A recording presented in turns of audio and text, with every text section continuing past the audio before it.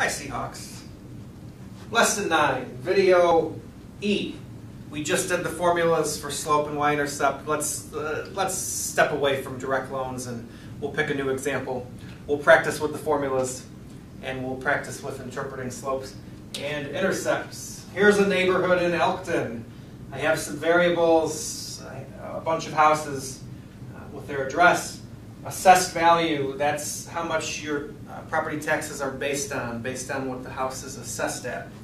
So if you want to pay more in property taxes than this number, you'd like this to be high, but nobody wants this number to be high. Zillow value, Zillow is a website that sort of predicts what your house is worth. Square footage of the house and lot size, also in square footage, not acres, that's square footage. In this data set, I can't remember how many homes there were. Does it say? Looks like 33 houses. We're going to create a linear equation based on how big the house is, square footage. I would like to predict its assessed value. And in our heads we can think, well, the bigger the house, the more the house is probably assessed at. So we'd expect a positive relationship. Here's the scatter plot. Hopefully the video is picking up the dots for you. We can see a positive line as we move left to right. As square footage gets bigger, we can see that assessed value tends to increase. If we were describing this, we would definitely say linear. Looks like a straight line. The strength looks sort of moderate to strong, right? It's not as tight as direct loans to the line, a little bit of spread. Definitely positive, and any unusual features, it's up to you. If you wanted to start picking out a few of these points, that's your prerogative. I probably would say there's really nothing terribly unusual. Okay, so there's a scatter plot. I've got the summary statistics here on the next slide. You can see them in your notes. Assessed value, this is our y variable, comes up top here. And the square footage is X. Okay, 33 homes in the neighborhood. The means, try to write this so you can see it. The top one is y bar, that's the mean assessed value. So in this neighborhood, on average, the homes are assessed for about $224,000. Average square footage, 1935, we would call that X bar. And we've got our standard deviations. Because that is hooked up with the y variable, S sub y, and then the 669 is hooked up with the x variable, is S sub x. Okay? Over there is the correlation. We can see that is pretty strong, 0.914. So this is our value here at 0.914. Those are the numbers. If we're going to calculate slopes and intercepts by hand, these are the summary statistics that we would need to do that.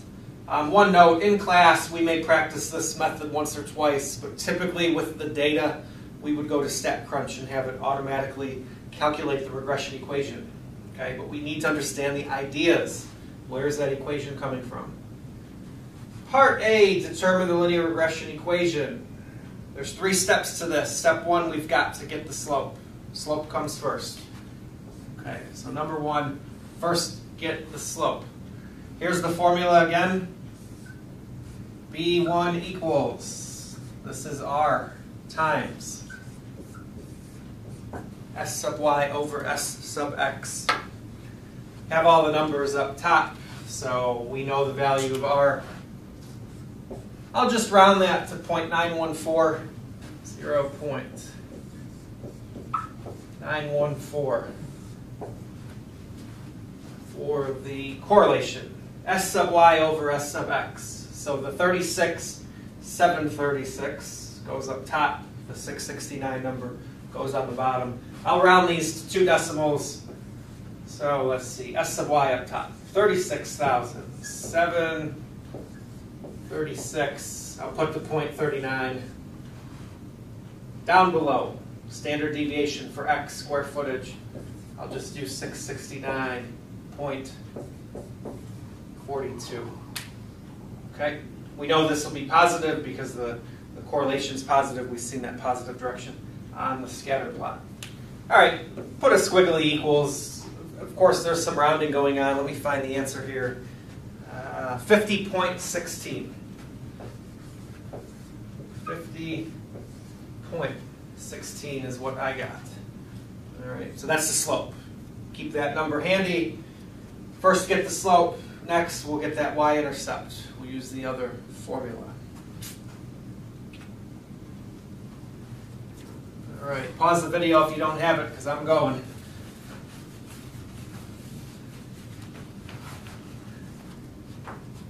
All right, part 2, get that y-intercept. Y-intercept.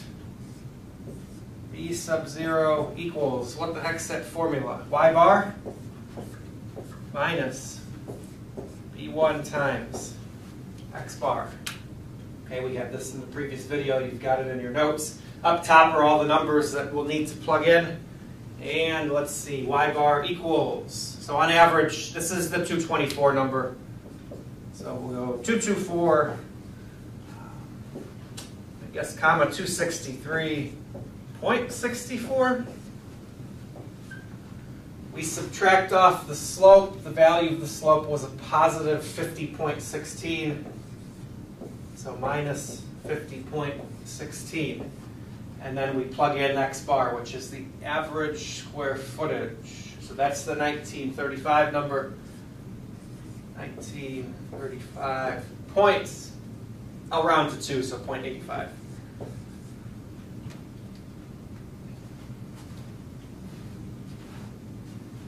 This will give us the value of the y-intercept. I have no idea what this is, but I did write it down. 124,161.40. All right. 120, 127, 161, and 40 cents. Okay, so that's part 2. Remember the goal. Let's write the equation of the regression line. So we've got our pieces and parts. We're not quite done. We've got to put this all together. Okay, if you don't have this already, pause the video. I'm going to switch the slide. Finally write the model correctly. All right. Make some space.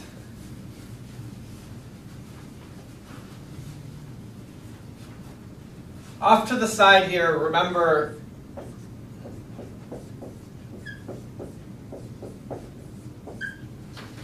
that's the general form of our regression equation. Y hat equals a B1 times X plus a B sub 0.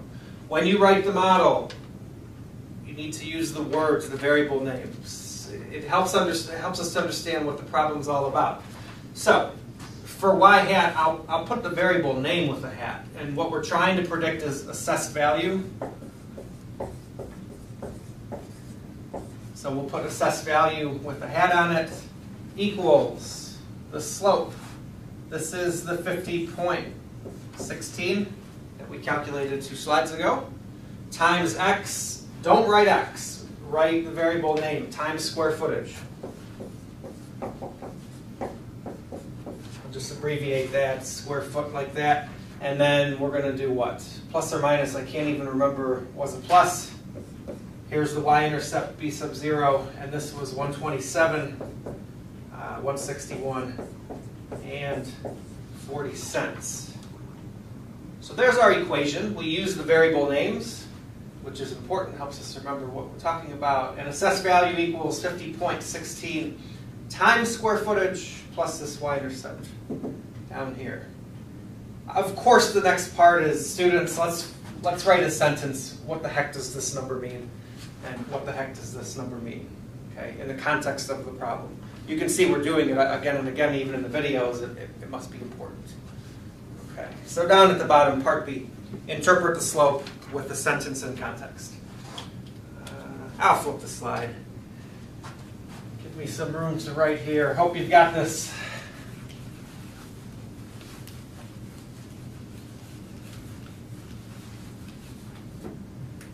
All right, probably would, let's see, what is the slope? The slope was $50.16. Write a sentence in context. As X goes up by 1 unit, what happens to the Y unit? What's the change in Y? 1 unit, the X variable is square footage. So in this neighborhood, based on the data, for every extra 1 single square foot that a house increases in size, we would expect the assessed value to go up by $50.16. one way to think, basically in this neighborhood, every square foot is worth $50 in terms of a home's assessed value. Okay, we'll write that out for each additional square foot.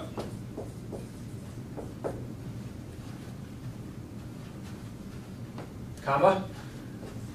We expect assessed value to increase. Slope is positive. We expect assessed value to increase by $50.16.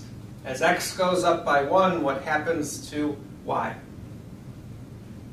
All right. Let's think about this just in the context of the problem. The slope is linear, which means if I go up by 1 square foot, I'll get $50 extra in assessed value. What if you put an addition on your house?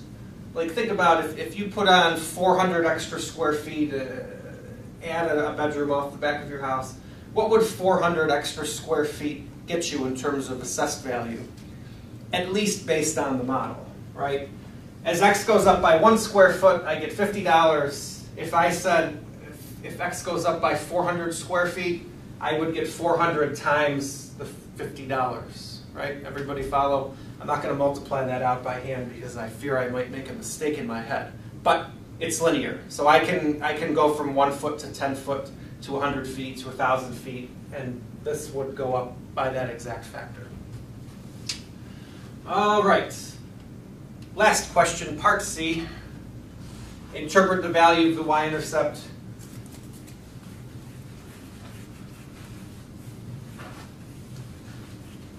We need 2 things to happen for the y-intercept to be interpretable.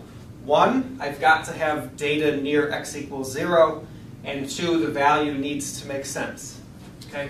What was the value? That y-intercept was equal to, I forget, 100 something, right? 127,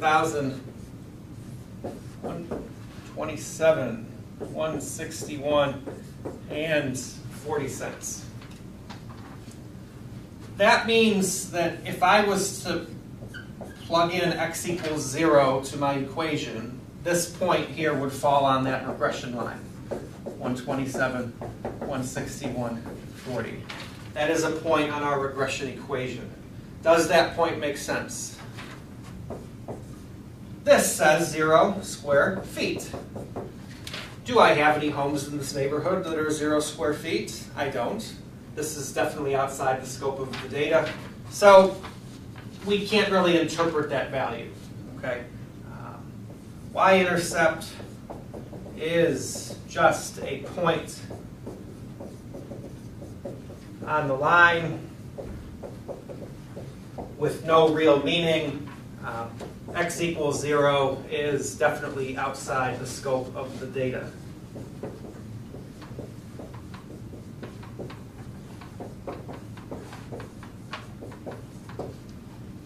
To try to meaningfully interpret this value would be extrapolation.